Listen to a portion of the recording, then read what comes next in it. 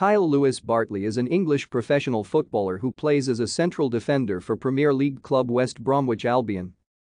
Bartley started his career with Arsenal, making his debut in 2009.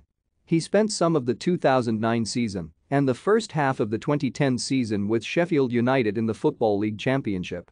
He then spent the second half of the 2010 season with Scottish Premier League club Rangers and returned to them for the 2011-12 campaign.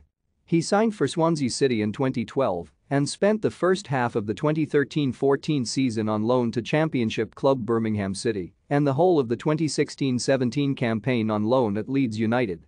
After making just 21 league appearances for Swansea in 6 years, he joined West Bromwich Albion in 2018.